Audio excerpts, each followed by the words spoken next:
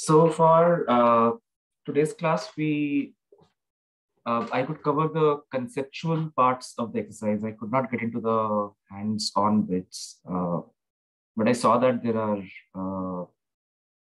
codes that are available that we can look into. And I thought that between the four of us, we could discuss some of the conceptual aspects of the exercises. So let's start with those. So the first exercise is about best subset, forward stepwise and backward stepwise selection on a single data set with P predictors. And we know that all of these models create like P+1 models, with the extra model being the intercept. So the first question is, which of the three models with K predictors has the smallest training RSS? And we know that the best subset selection has, it fits every possible combination of all the predictors. So when a model fits so many predictors, it increases the chances of finding models that fit the training data very well. So we can conclude that that best subset selection would be the way to go when it comes to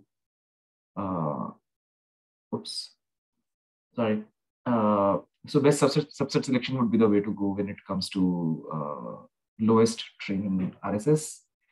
Let me also try to pull this up. Yeah, the next one is which of these three models with K predictors has the smallest test RSS? So the best test RSS would be can be provided by any model. We can't really predict. It would depend on the data.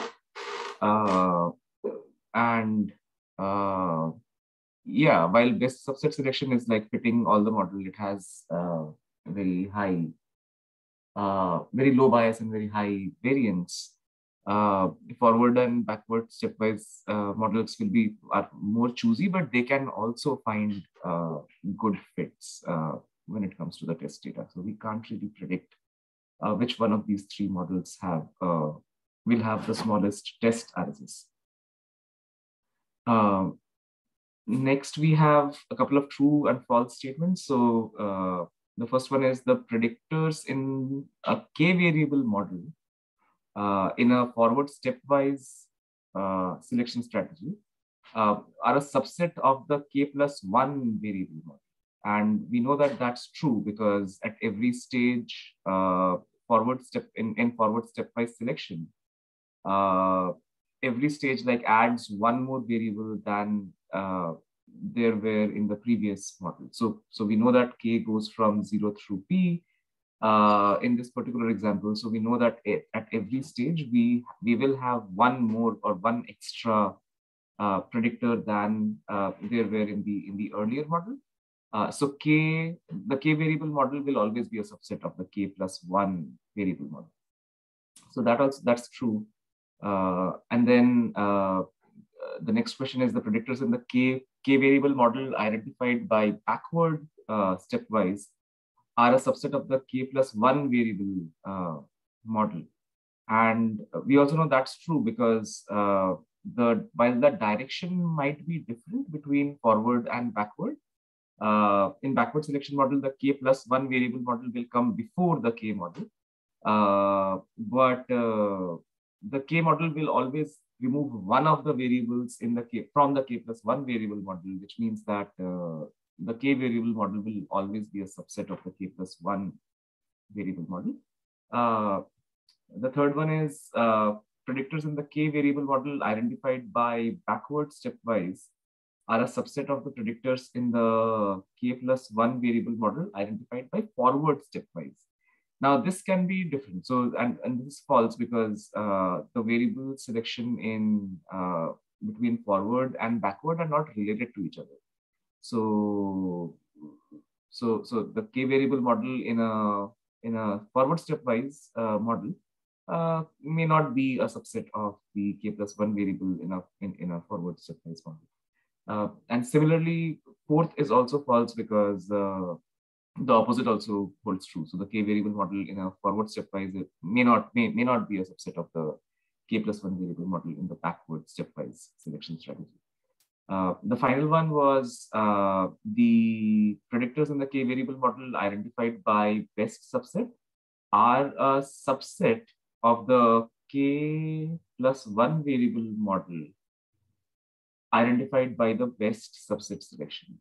And that also does not seem to be true to me because at every stage, we might have a completely different set of predictors in the K model versus the K plus one model. So the best subset will not necessarily add just one more variable to the existing set of data at every stage. I think it selects a new sort of set of variables from the existing pools by choosing k out of p predictors, or k plus one out of p predictors. But I was not completely sure about this. What do you all think?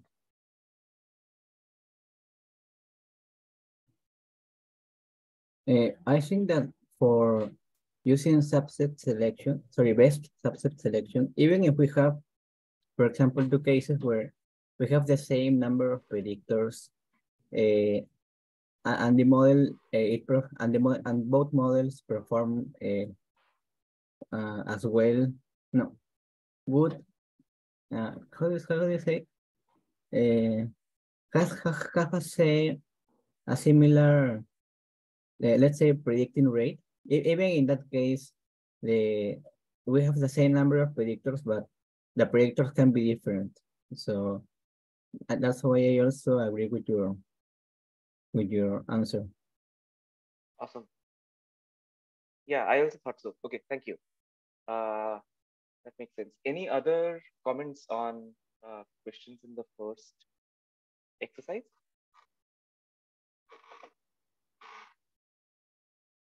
All good. Awesome. Okay, so we move on to the second exercise now. So the second one was in parts A through C indicate which one of the following is correct. And the question was, the first one was lasso relative to least square. Is it more flexible and hence will give improved prediction accuracy? Or is it more flexible and it would give improved prediction accuracy when variance increases? Or is it less flexible and the same options, basically? So we know that lasso is similar to the least squares, except for the term that the lasso uses an additional parameter of lambda times mod or absolute value of pj. And that makes it a less flexible model because it has like an additional penalty shrinkage factor that it applies to choose the values of, or that it uses to minimize the values of beta, the vector for beta j. And so now what we need to identify is, or what we need to clarify is whether the lasso will have improved prediction accuracy when its bias increases less than its decrease in bias, or vice versa. So I felt that when lambda increases, the flexibility of the fit decreases. So we saw that in both lasso and ridge regressions, especially in lasso, when lambda increases, a lot of coefficients were being pushed to zero. So this will mean that with increasing values of lambda, there will be a substantial decrease in the variance of the predictors. And the bias will not increase as much because it's still a linear model. It is not moving up. I mean, linear models in any ways will have pretty low bias, a very low bias. Sorry, make a pardon. Linear models in any ways have a very high bias, and this still remains a linear model with an increased shrinkage parameter. So the bias will not increase too much as compared to a least square model, but with an increasing value of lambda, the variance can decrease substantially, because with an increasing value in lambda, we are shrinking a lot of factors towards zero. And especially in case of lasso, a lot of coefficients will actually become zero. So I feel that that the third option is the best, where we know that it's a less flexible model, and the prediction accuracy will increase when its increase in bias is less than its decrease in variance. Does that make sense?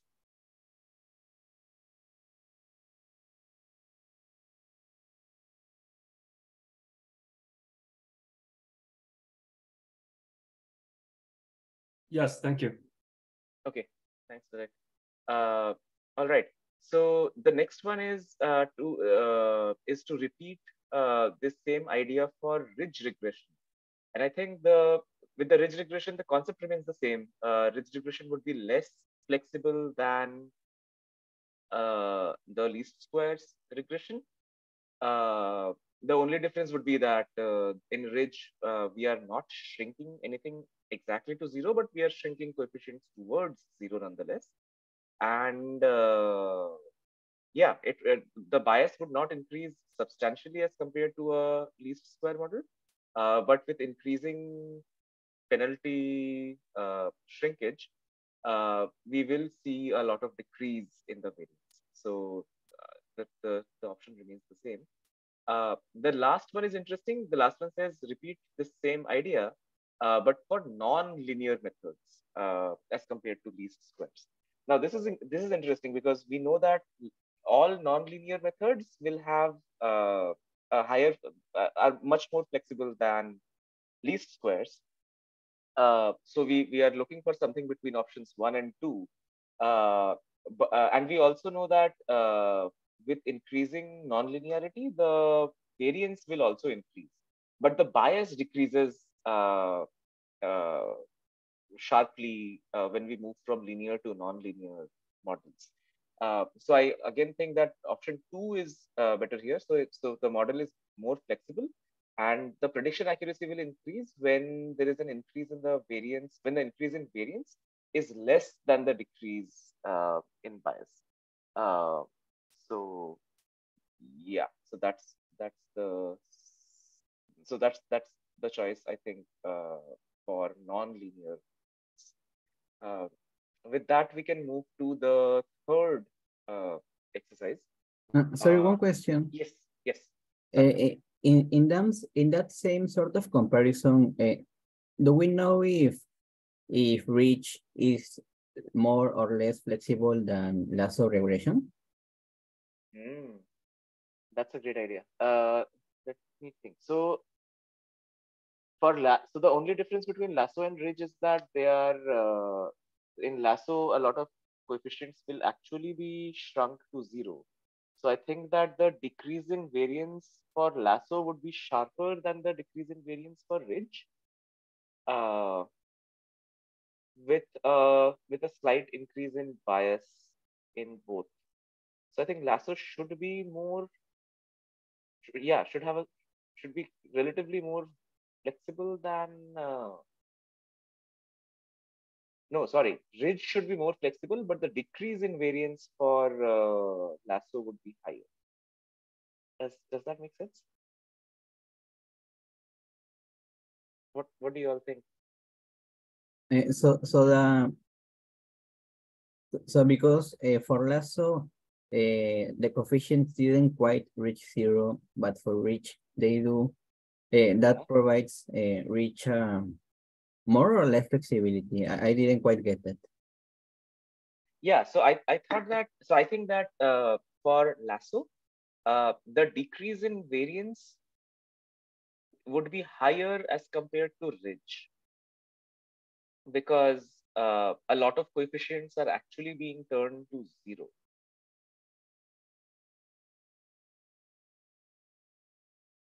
Okay, thank you.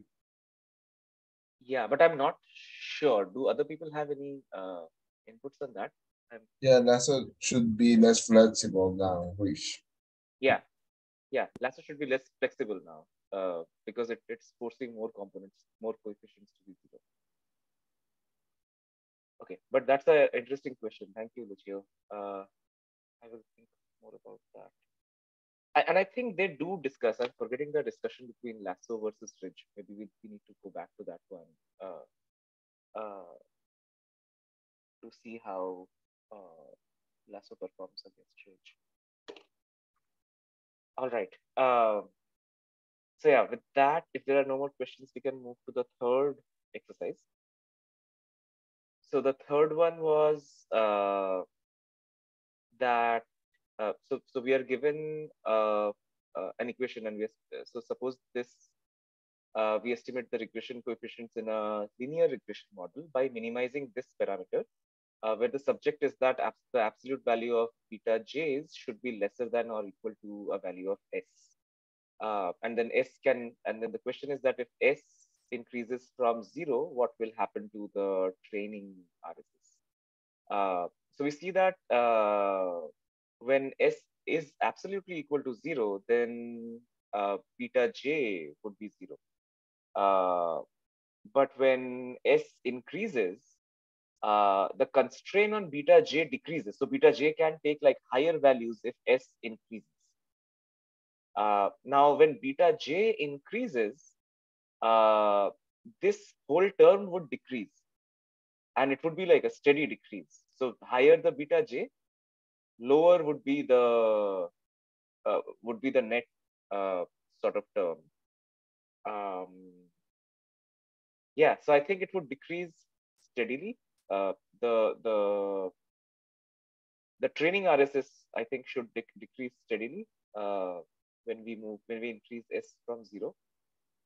Does that make sense?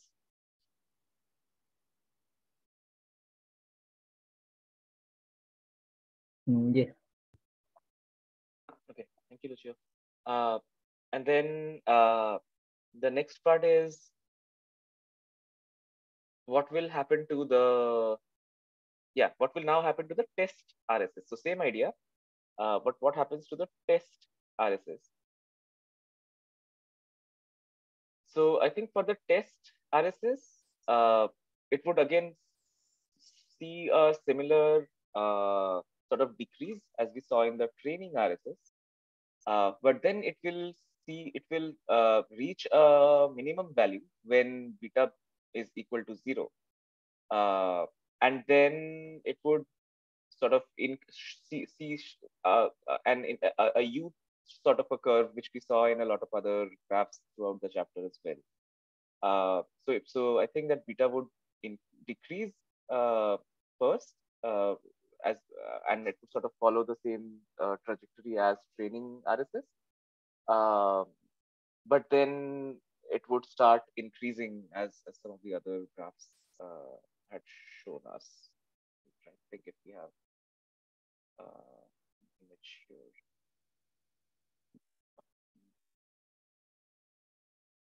Yeah.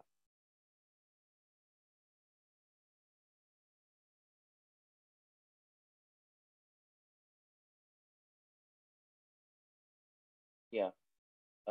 What do you all think?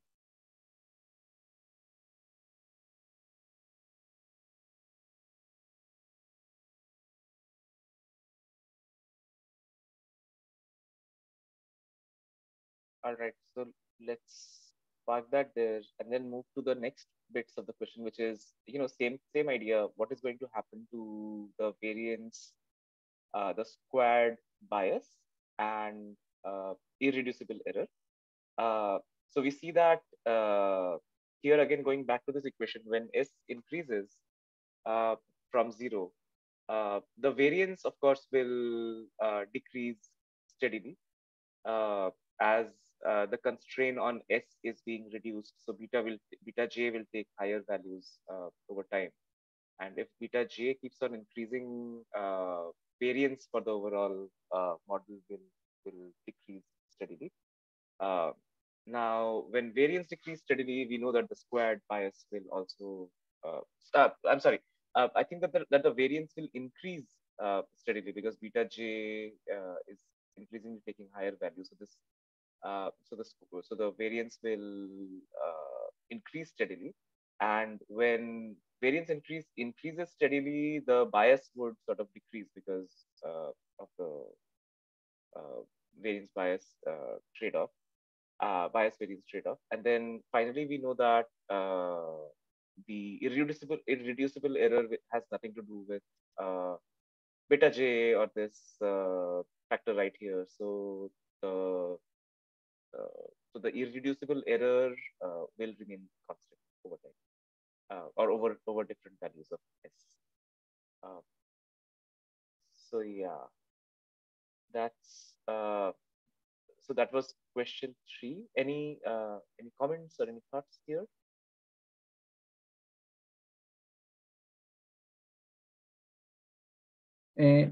When we consider in that question that the bound for the absolute value of the beta coefficients was given via the absolute value, if we, instead of using absolute value, use something like just a square, still the conclusion could be the same, right? Slightly different. That's exactly the next question. So are you thinking about something like this?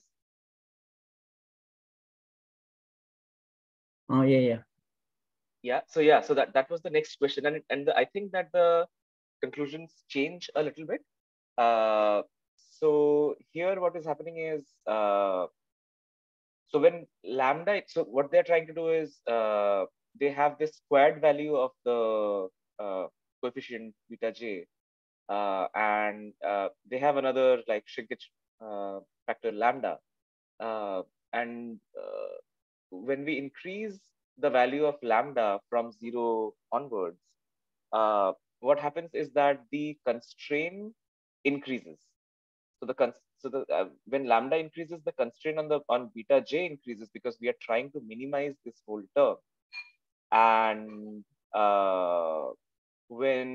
this is very similar to the idea of ridge regression, where we are seeing that when we have increasing values of lambda, our coefficients are approaching almost towards 0.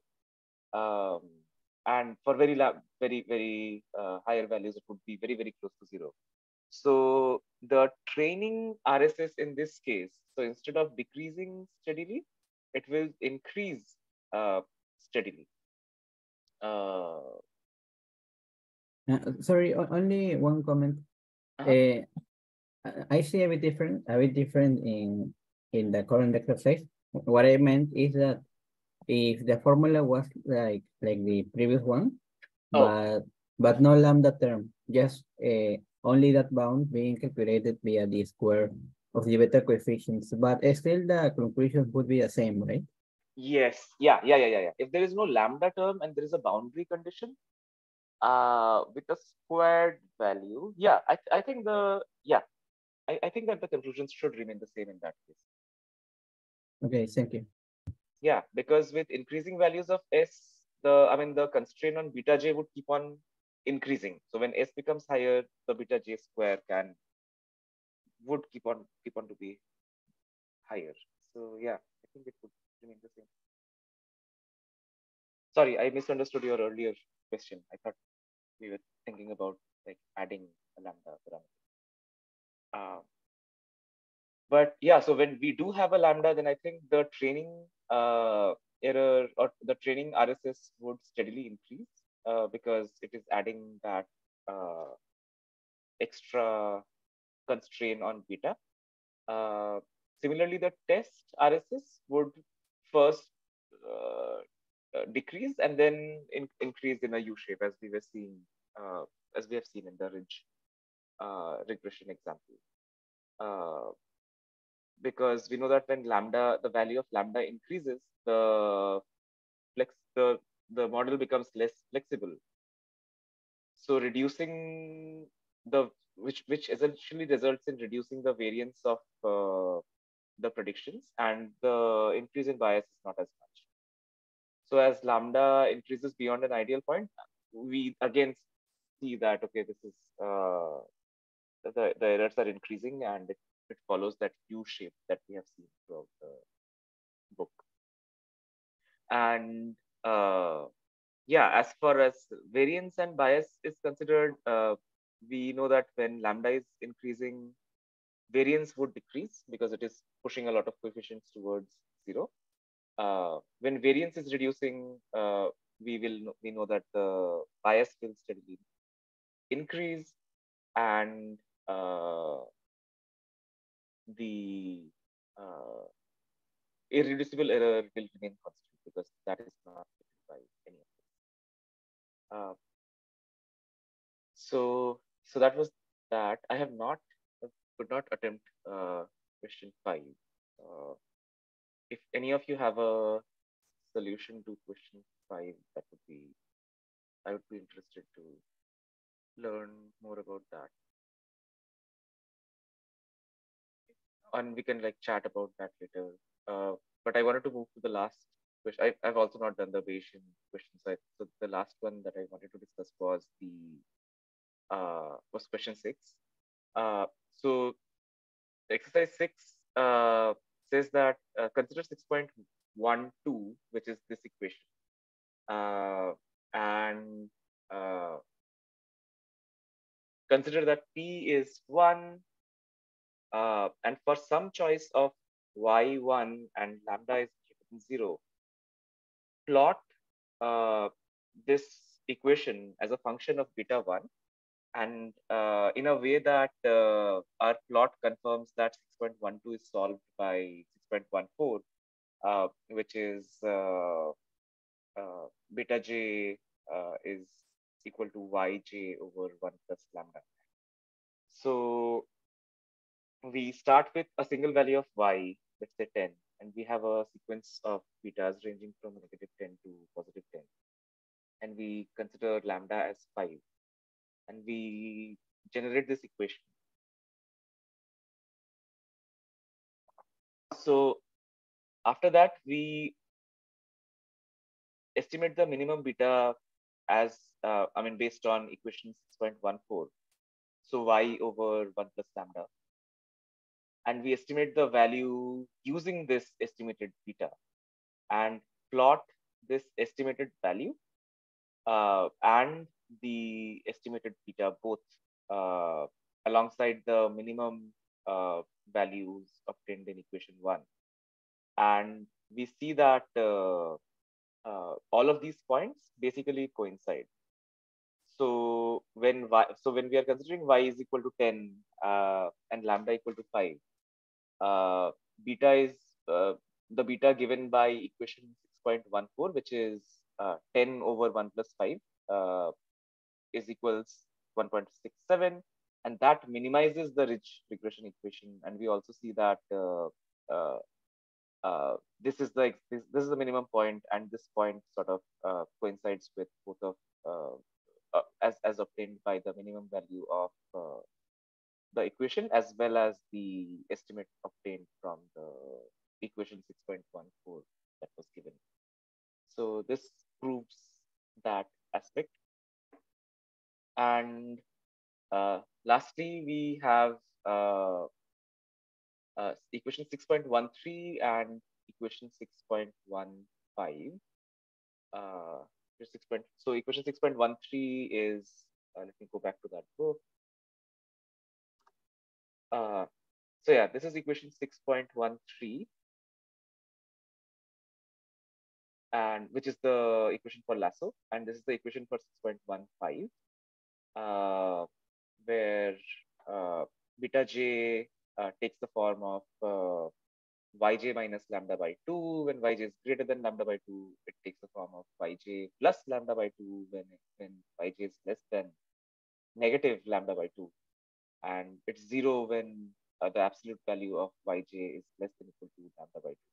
So the question remains the same. We just have to prove that for some value of y1 and lambda, the plot should show that 6.13 is confirmed by 6.15. So we use a similar approach. We keep the same values for lambda and y. And we know that the equation is given as y minus beta square plus lambda times absolute beta, and the minimum beta estimated using 6.15 would be y minus lambda by 2 because lambda is positive. We feed this value into the equation and then we plot it, and we see that the minimum value for the graph is at 7.5, which is also shown by the equation 6.15, which also shows that 7.5 minimizes the lasso. So yeah, so that's it. I saw a solution for exercise 7, but I do not have enough background in Bayesian statistics, so I could not sort of get a grip on that. If either of you have gone through this exercise or have any comments on this, we can talk about that.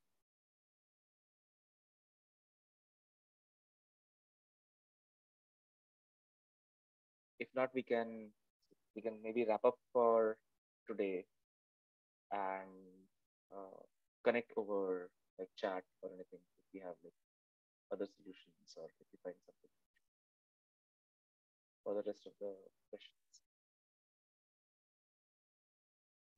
Well, I didn't cover that exercise. Okay. So, Cool. No worries. I'll try. Yeah, I need to get a better hang of the posterior distributions. I'm starting to learn. I've been wanting to learn more about Bayesian ideas.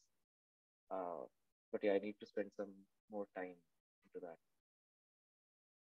No further thoughts from me, but I do want to thank you for spending a lot of time thinking about all these conceptual matters as well.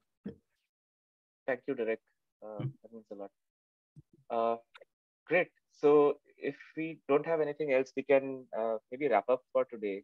And I'm very excited that from next week onwards, we are moving to the nonlinear methods. So yeah, look forward to that.